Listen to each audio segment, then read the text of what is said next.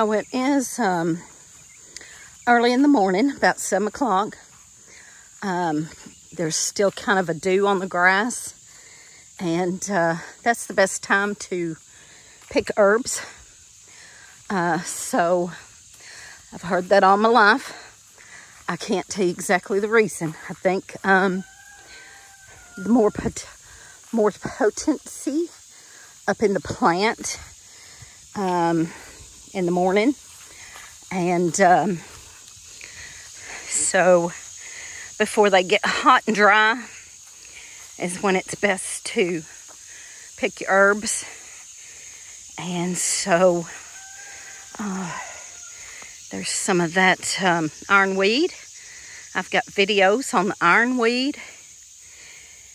If you haven't seen that, look at some of our foraging playlist, and you'll find all kinds of different plants in our foraging playlist, and ironweed is one of those. Okay, we are at the self-heal, and I'm going to make a tincture out of the self-heal. Now, it is starting to die and seed out, but there's some that's still good. I'm going to get some of this that's still green, but you could use some of the leaves maybe off of this, but it's pretty dry. So here's the good one, and I'll put a picture here of what this looks like when it's good and vibrant.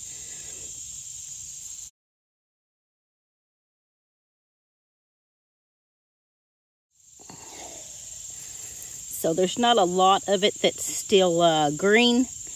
A lot of it has, like I said, died out. So I'm going to get what I can of the green and make a tincture. I have some tincture of this, but I also learned a few more things that it's good for. And I'm going to try to dry some. I should have gathered more of it this year. It is also good for stopping bleeding, like yarrow is. Yarrow is a good coagulant that stops bleeding, and so is self-heal. There's that mealy blue sage. It is taking over this bed, so I'm probably going to have to get rid of that. It's really taken over this raised bed, and I don't want it in here that thick. So I'll probably either cut that way back, maybe dig up a piece and put in a pot or something somewhere. I really think it's beautiful and I like it, but I don't want it taking over my bed. I have, the marigolds are taking over and in here, and they are really taking over my, I may have to cut that out too. My lavender, I've got lavender in there, and I've got this lemon basil. Anyway, I'm letting it seed. I may collect some of those seeds so that I can plant it again next year. But my lavender there, I'm hoping it stays. I may dig it up and take it in the house for the winter, but I don't like all this stuff hiding it, so I'm going to have to get out here and clear some of that out to let it have its space. These marigolds are really taking it over. And anyway, but I want to pick some of this to take in for a bouquet, is what I'm about to do. There's a pretty little bouquet for the house. And then I've got my other things in my basket. And my little snippers. Those are the best snippers. A dear friend gave me those for my birthday. And I just love those little kind of needle nose snippers. Anyway, all right, let's get this in here and get to the house with it all. Well, on the way by, I noticed I have one pepper in there that needs picking. He's a pretty good size. That's a poblano pepper. Pretty good size one. I'm gonna come back out in a little bit and get him and eat him. Of course, anytime that I come in from foraging or weeding or in my garden, I grab my jewelweed soap and wash with that.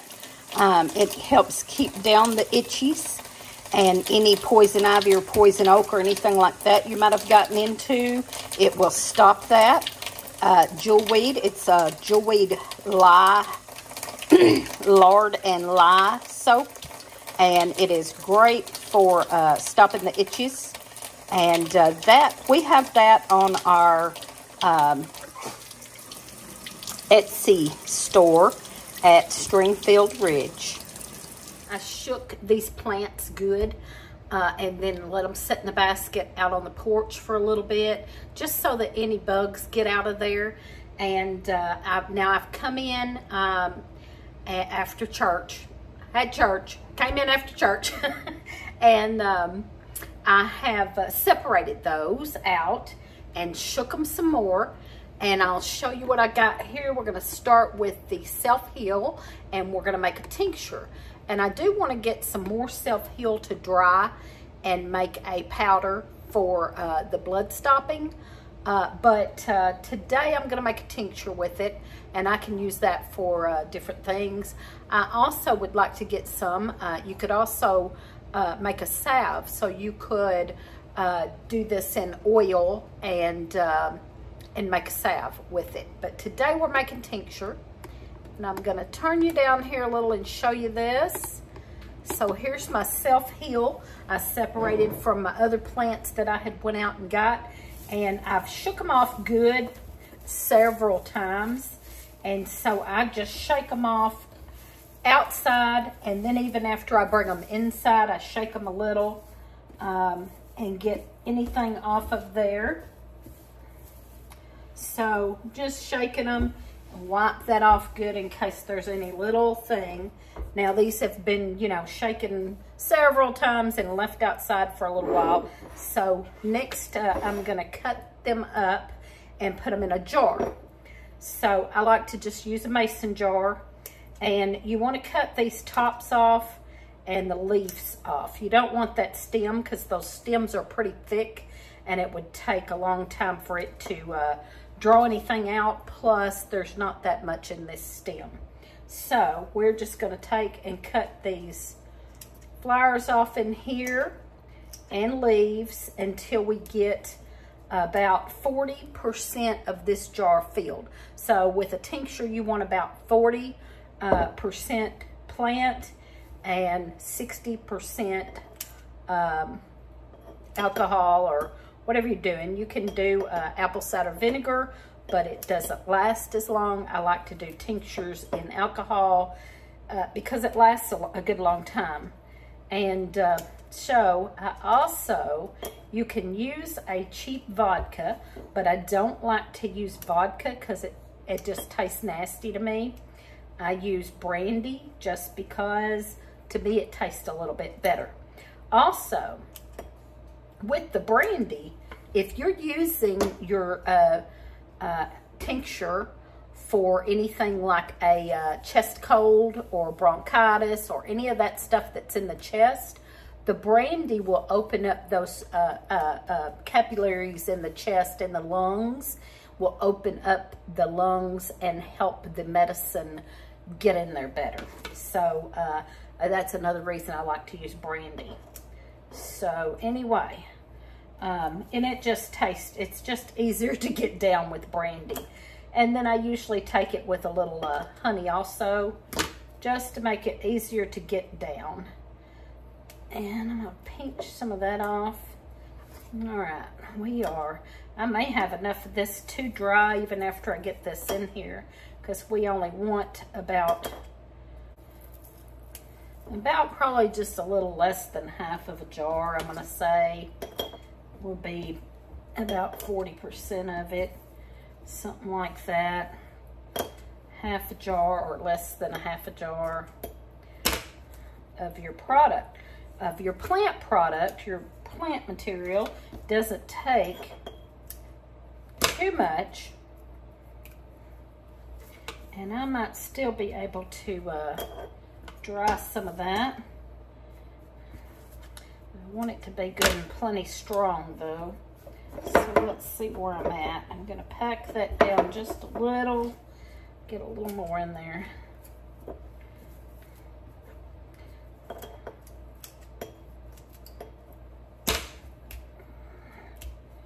Pinch that off there.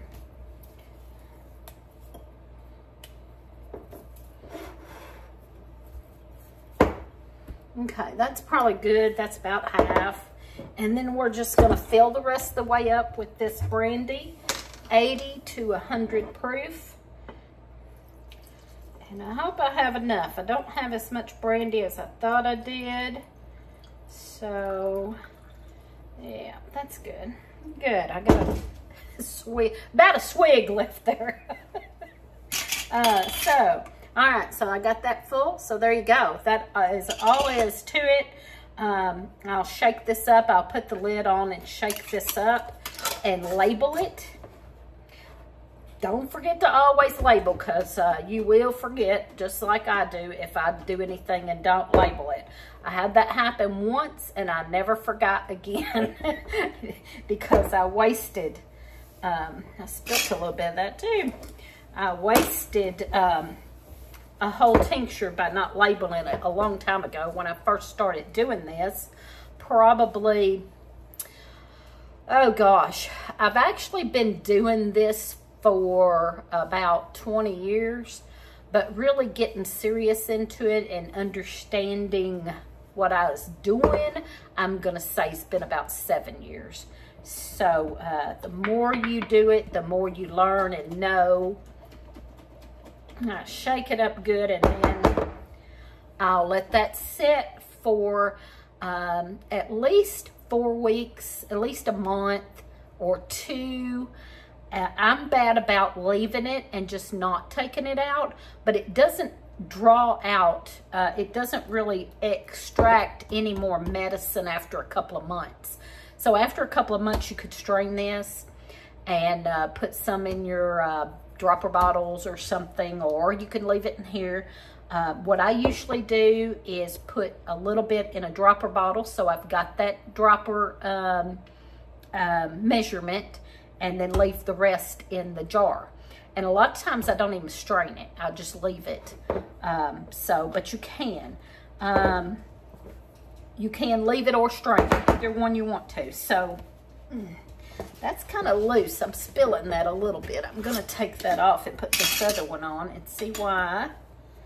And check that. See why this is spilling. Try that again.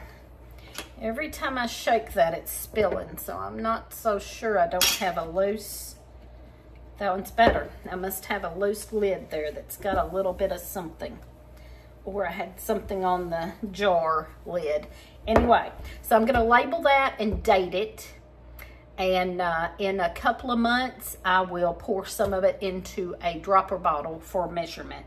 And that is the Self-Heal. That's good for so many things. Headaches and blood pressure and healing for wounds, and good for your liver, good for liver health. And it's a diuretic. It's antibacterial, and so just good for lots of things. I'm not good with Latin names, but I think it is called Polaris vulgaris. And I'm not good at pronouncing Latin names. But anyway, it's good for so many things. That's why it's called Self-Heal, and or Heal All. Some people call it Heal All, but it's just a wonderful plant to have, and it grows wild all over the place. So look for it, find it, and utilize it. And like I said, you could also make a salve. You could put this in oil and then make a salve and use it externally, or like this internally, or dry it and make a tea. So just tons of benefits for this plant. So thanks for watching. Hey, give me a thumbs up and comment, okay? And if you're not subscribed, please subscribe. And watch our playlist.